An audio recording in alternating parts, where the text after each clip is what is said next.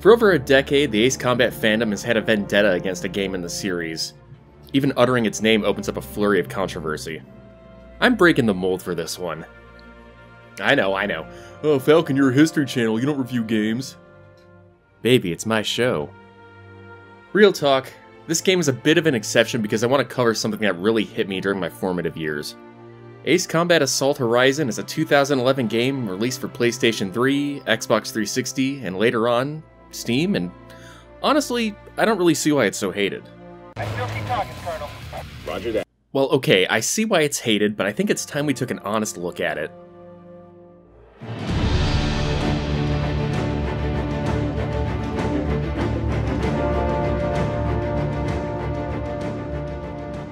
Ace Combat Assault Horizon, or simply Horizon as I'll call it, has its roots all the way back not in 1995 when Ace Combat was released for PlayStation, but a humble 1992 arcade flight simulator known as Air Combat.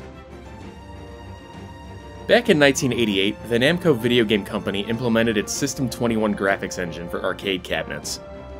Starting with the game Winning Run, the System 21, also known as Polygonizer, pioneered three-dimensional graphics rather than the oh-so-common sprites seen in most arcade games. Polygonizer games included Winning Run, Driver's Eyes, and Galaxian 3, among others. In 1992, Air Combat was released internationally in arcades. The game was simple. The player who flies an F-16 is tasked with defending his or her base from an incoming air raid. The game took a departure from other aviation arcade games by putting the player in the Viper's cockpit, which depicted a realistic heads-up display. A targeting cursor would lash onto an enemy to depict a missile lock. From there, the player only had to... Did that fucking thing launch countermeasures? Yeah, for such a simple game, Namco really did put detail into how the AI enemies fought and defended themselves. They would jink and evade, and even launch chaff to confuse players' missiles. This is all back in the early 90s when most other flying games were, non-existent, really. Save, of course, for the fast-paced Sega Afterburner series. Sure, you had PC flight simulators, but this one was different.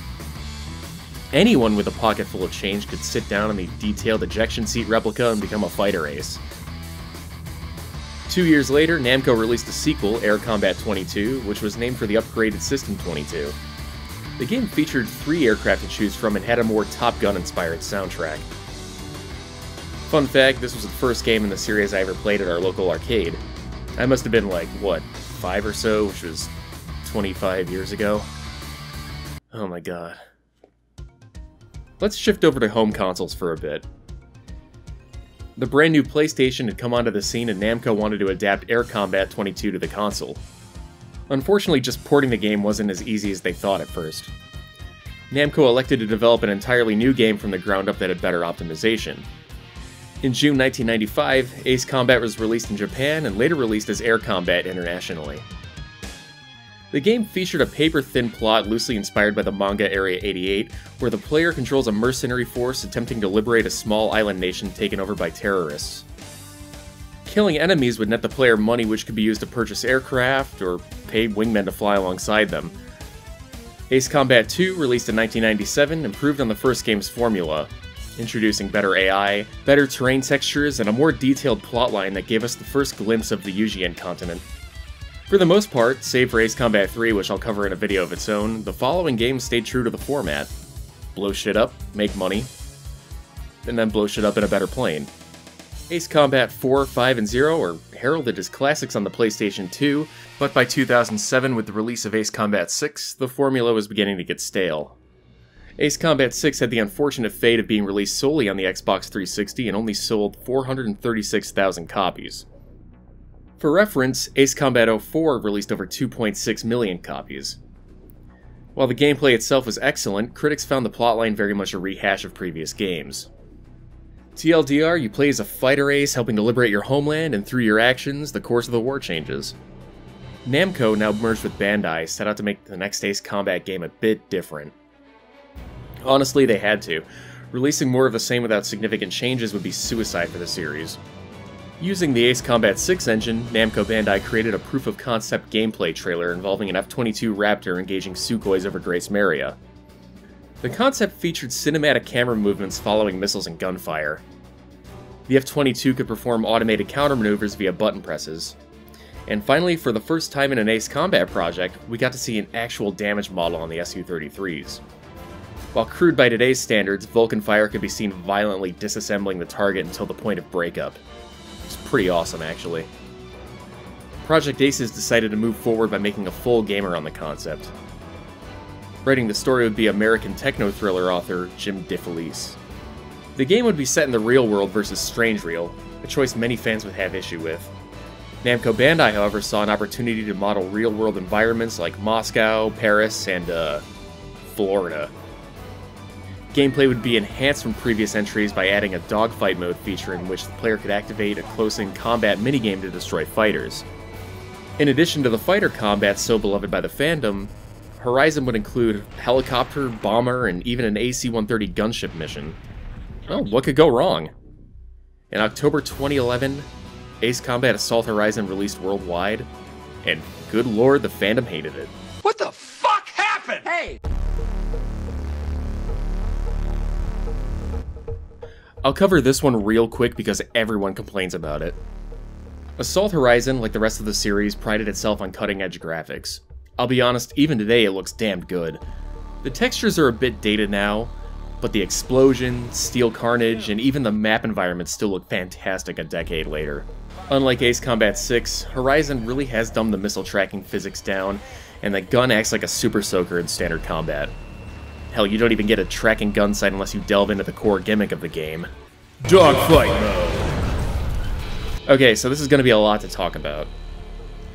Dogfight mode, or DFM, was Project Ace's way to highlight the damage models present in all enemy aircraft. Instead of just locking onto a target and firing like previous titles, DFM locks your fighter in a close-up sort of minigame in which you can attack with precision gun, missile, or special weapon attacks. The close-in assault sort of turns the game into a rail shooter. If the enemy banks hard, you'll sort of automatically follow them. You can break the DFM by pulling away or if another enemy gets on your tail, however. Calling back to the original Project Aces concept, enemy aircraft would try to use counter-maneuvers to evade. The player could react with a sort of counter-counter against them in a bullet time sequence, and it would be really satisfying to see the enemy get ripped up with a gunshot, but you've got to be quick. In addition, the enemy fighter could use dogfight mode on the player, who themselves could pull some crazy Hollywood Colbert maneuver to evade. Target down. DFM was met with severe criticism as many enemy aircraft, labeled target leads, could only be killed using this gimmick in a long, drawn-out and scripted event. I mean, Christ, look at all the rounds they're pumping into this dude. Just fucking die, please! One of the biggest criticisms with this game was the scripted events, most notably the final battle, which really dragged and didn't offer the player much control in a flight action game. DFM also had a few moments where it would drag you into the ground if you weren't careful, a surefire way to ruin a perfect mission run. Interspersed in the campaign are stupid little quick-time events, of which only 2 determine if you live or die. It's kind of a pointless addition in my opinion. Aside from the DFM debacle, you've got... Okay, so the 2 helicopter missions are pretty straightforward. You're down low in an Apache shooting armor, other aircraft, and infantry. Crashing into objects is extremely forgiving as you just end up butting against a surface and bouncing off. You don't even take any damage. Honestly, there's not much to write home about these missions. They're basically just 3-dimensional first-person shooters. Instead of jumping over walls, you just fly over them. I do love how when you counter an incoming missile, though, the helicopters fucking barrel roll. It's top-tier style points. There are 2 missions where you man a minigun on a Blackhawk as well, and it's really nothing too intricate, but it's a fun little time killer. Next. There's one bomber mission involving a low-altitude interdiction mission. You can fly either the B-1 Lancer or the B-2 Spirit and stroke your enemies with a throbbing cock of freedom in the form of hundreds of dumb bombs raining down. It's honestly really awesome. It uses an air-to-ground version of DFM called Airstrike Mode. It's basically a corridor that lines up, allowing you to inflict increased damage on a specific lineup of targets.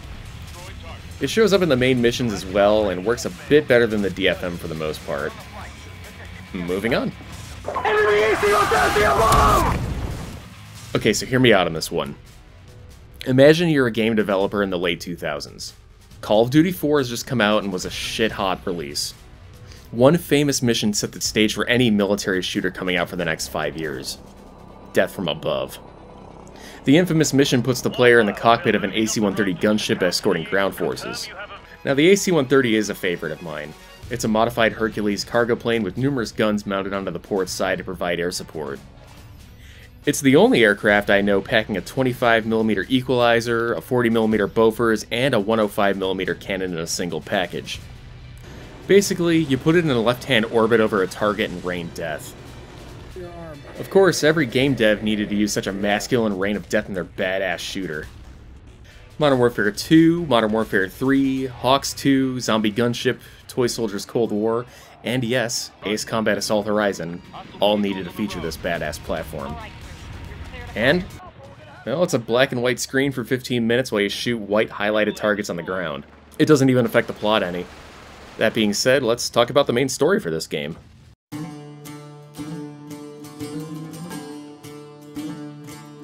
Unlike other Ace Combat games, the protagonist wouldn't be a faceless mute pilot, but would be an American Air Force Lieutenant Colonel, William Bishop. In the far future year of 2015, the world is in turmoil. The game starts over Miami, Florida, in a furball between American and Russian fighters. Our main character, a human slab of freedom, is the leader of Warwolf Squadron, a special Air Force contingent. Bishop's wingman is top-tier bro Jose Guts Gutierrez. After downing numerous Sukhoi 35s, Bishop is fired on by a shark-mouthed flanker and ejects. Helplessly dangling in his parachute, the shark rams him, and of course it's just a dream and he wakes up in his barracks. The real story picks up in Northern Africa, as NATO Task Force 108, made up of primarily American and French aircraft, attempt to put down an insurrection known as the SRN. With them is a Russian contingent led by General Staglishov, who prefers to do things his own way without any ulterior motives whatsoever. Oh yeah, this game was made in that time period where the world was starting to get cool with Russia again after the Cold War. This is before the whole Crimean invasion of 2014, and of course, well, you know what's been happening in the rest of Ukraine since 2022. You do have an allied Russian squadron, Red Moon, who helps you in various battles over Africa, and its leader, Major Sergei Ilyich, does come off as a bro despite his commander's prick attitude. After Ilyich gets shot down and rescued, it comes to light that a number of advisors aiding the rebels are Russian-speaking, claim which Staglishov, I'm going to call him General Stag from now on, dismisses immediately. This is after 2 nukes that aren't technically nukes, call sign Trinity, are detonated. I think there's actually a combat-approved episode on the Trinity missile. Let's check it out. The EW-1 Trinity is the newest weapon in the Russian arsenal. Based on the venerable Kinzhal hypersonic missile, the Trinity can evade most international treaties while still inflicting the highest amount of damage possible. Trinity is said to be such a devastating weapon that the Russian military has painted them bright red to indicate their destructive nature. Trinity can single-handedly wipe out hundreds of enemy tanks in one blow. Nothing in NATO's inventory can come close. It may surprise the viewer that such a powerful weapon is in such a compact package. Trinity can be mounted to the Su-35 and, of course, the mighty Su-57. If you need to destroy a NATO-backed city block or refugee camp, look no further. Я над полигоном, и мы ожидаем увидеть испытания Троицы вживую. Пилот уже выпустил оружие. Смотрите, как быстро оно летит. Это невероятно.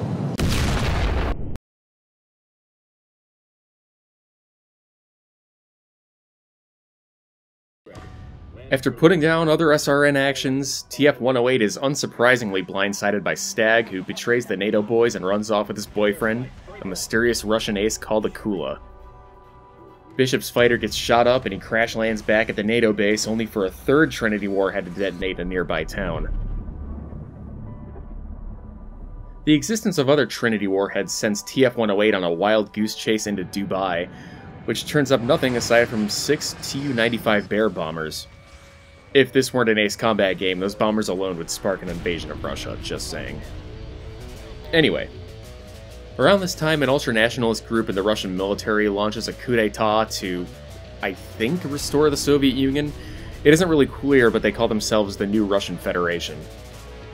Basically, you end up with another Russian civil war where you have Russians that help you and Russians you shoot at. Oh look, the Black Sea Fleet being attacked with A-10s. You know, I used to think this mission was the stupidest thing in the world, as attacking a modern naval fleet with low and slow-flying warthogs looks suicidal on paper, but then the sinking of the Moskva happened in 2022, and now this mission just seems a little less dumb. But let's move on.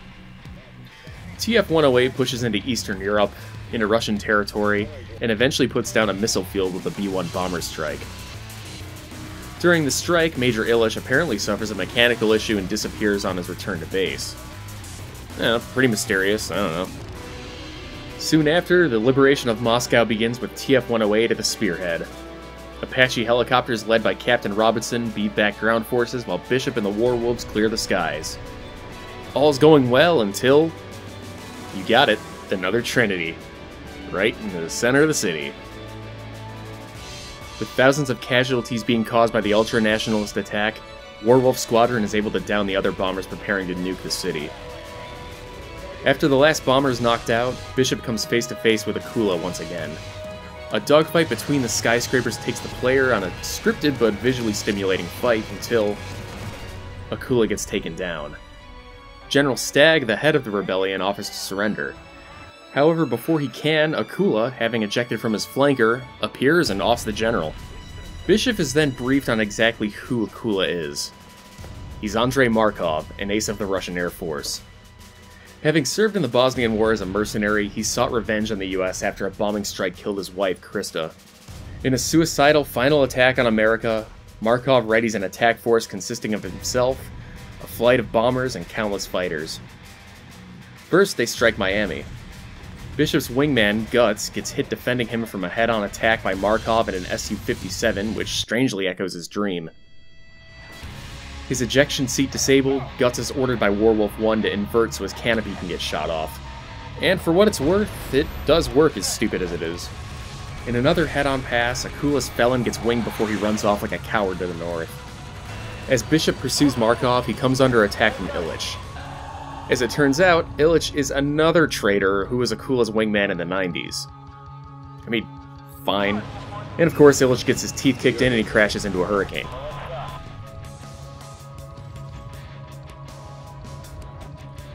Back on the pursuit, Bishop chases Akula all the way to Washington, D.C. It's actually a very impressive opening to the mission as you see dozens of aircraft on each side dogfighting.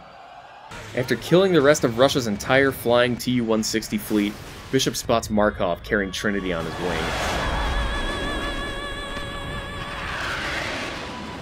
Another heavily choreographed dogfight mode segment envelops, and Bishop is able to finally shoot the fucker in the cockpit, ending his shenanigans once and for all. Markov. He's down. Wait a second. Trinity. Colonel, Trinity is still alive. Oh my God!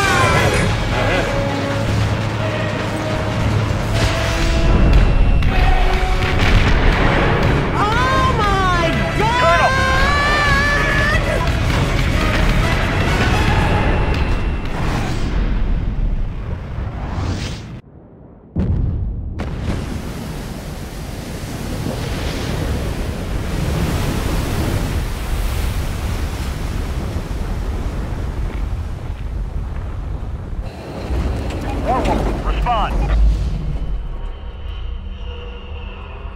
Warwolf, Colonel Bishop. Colonel! Destruction of Trinity confirmed. Good job, Colonel. Colonel!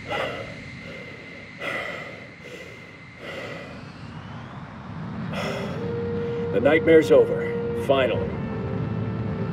Colonel! Warwolf. Go ahead, Magic. What's your status? I'm fine, but need to land.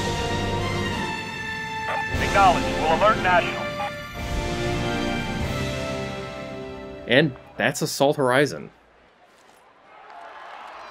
It's nothing special. In fact, one could argue it's a paper-thin story serving only to facilitate the gimmicky game mechanics. I can see how one might come to that conclusion too, but what if I told you there was more to Assault Horizon than meets the eye?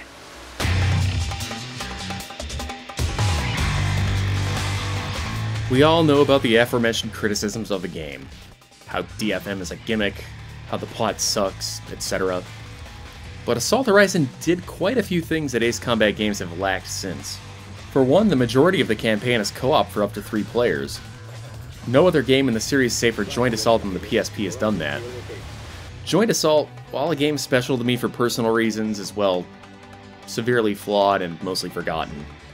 The game also featured great multiplayer modes, including the standard deathmatch mode seen in Ace Combat 7, Capital Conquest, and Domination mode, which was sort of a base capturing mode.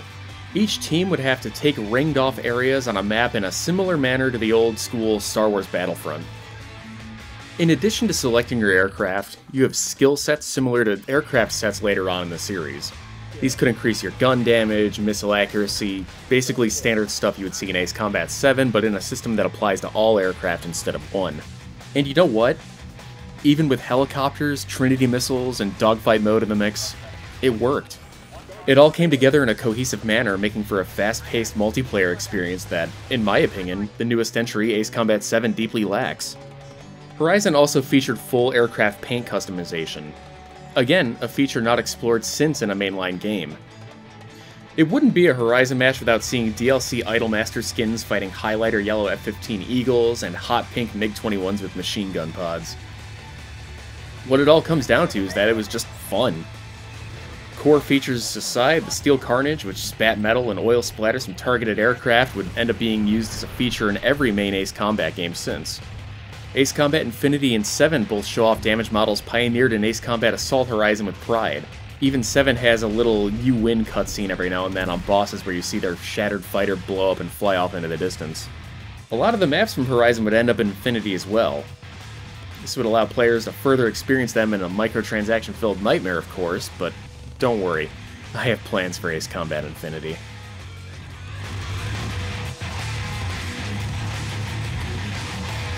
Now, I don't believe in defending movies or games by pointing out fixes or details in other media or what have you. What's in the game is what's in the game. That being said, I did find some interesting iceberg materials for Horizon that you guys might be interested in. According to an interview with Jim DeFelice, originally believed the plot would be set in Strange Reel, but Namco Bandai requested that it be set in our real world.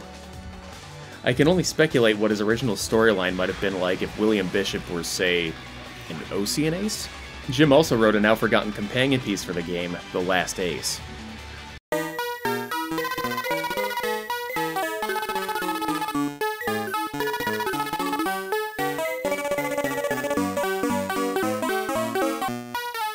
The novel details Bishop's life before the events of Assault Horizon. The main setting of the story has him testing an advanced F-22 variant as he recalls the events of the Bosnia War in which he too was involved, like Markov. As a young pilot, he flew an F-16 with his commander, Colonel Skull Scranton. Throughout the story, Skull ends up downing 5 MiGs over Bosnia, only for his Viper to get hit while egressing. He tries to eject, only for the seat to not fire. Skull inverts his F-16 and orders Bishop to shoot his canopy off, which the young pilot successfully accomplishes. It's a feat Bishop would repeat later, saving his wingman guts in the events of the game. What's different about Skull, however, is that he does get saved by a rescue helicopter, which ends up getting hit by a man-pad, killing all aboard. Honestly, I think that backstory would have been awesome to have show up in Assault Horizon as Bishop's own flashback. I have to wonder if DeFelice ever considered such a plot point that ended up being cut. Jim, if you're watching this, I'd love to talk with you more about the story ideas you had back in the day. It's been over 10 years, so let's hear it. Now, I don't want you guys to think that William Bishop is some kind of deep character. No one is in this story, but I did like seeing the player character having some meaningful friendly dialogue with his wingmen. Assault Horizon is not a deep plot either, but it's honestly a bit of fresh air versus the previous game's failed attempts at writing emotional, anti-war plots and coming off as contrived and cringeworthy. I'm looking at you, Unsung War. Yes, I went there. If we're going to criticize the writing of Assault Horizon, we also have to look at the other end of the writing spectrum. I don't mind a good anti-war story. In fact, I'm a huge fan of writings such as All Quiet on the Western Front and Failsafe. I am going to go on record to say that Ace Combat 5's writing is just forced and bad because it glorifies the player's actions as they wipe out dozens of targets in a single mission, while at the same time giving this preachy war bad message. It comes off as disingenuous to me. In fact, the Unsung War isn't the only one in the series to do this. At least Assault Horizon is honest about what it's trying to do. It's a simple, Modern Warfare-esque action game that was a product of its time. With it came a multitude of innovations that shaped the later entries in the series. Love it or hate it, we wouldn't be where we are in the franchise if Horizon never happened.